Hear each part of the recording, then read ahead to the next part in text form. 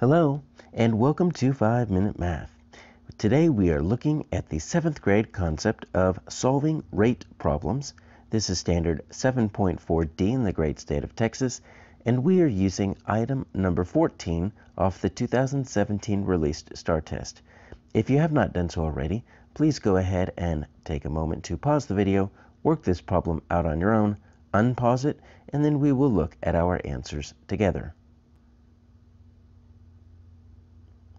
So, we have the price of a video game, and it is being reduced from $60 down to $45, so that's a nice sale, but we need to turn that into a percentage.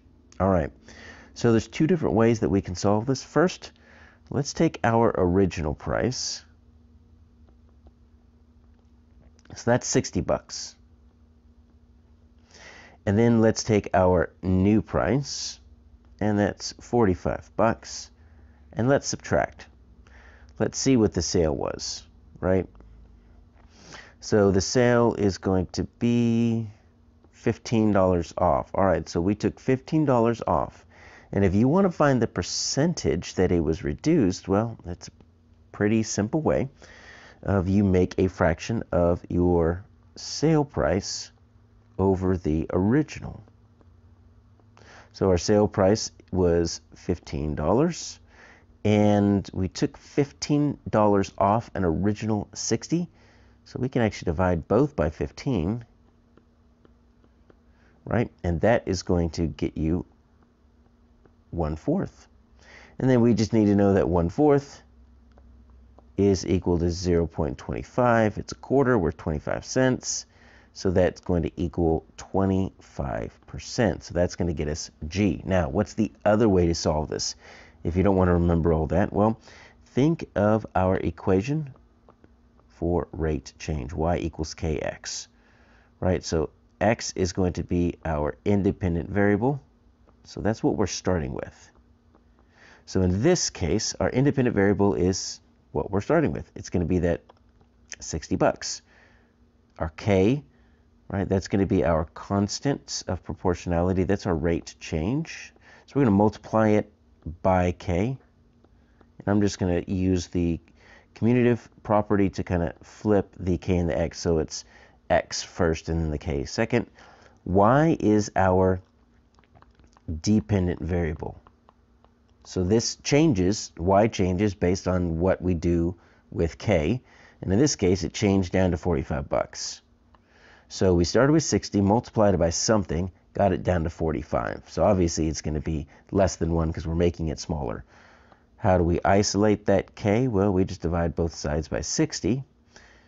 And what we ended up doing was just dividing both sides by our independent variable X. And look at this. K equals YX. That's an equation that's on your mathematics chart as how to find the constant of proportionality. So let me rewrite this here. K equals 45 over 60. Let's divide that by 15s. So 45 divided by 5 3 times, 60 divided by 15, there we go, 4 times. So our K, or our constant, was 3/4, or 0.7, or 75%. Now, here's the thing. Our original price was 60. And so if we want to think of it in 4 chunks, right, the new price is 75% of it. Here's my new price. And we already know that's 45, right? But the question is not how much of the original price is remaining. The question is, how much was the price reduced? And that's this little guy right here.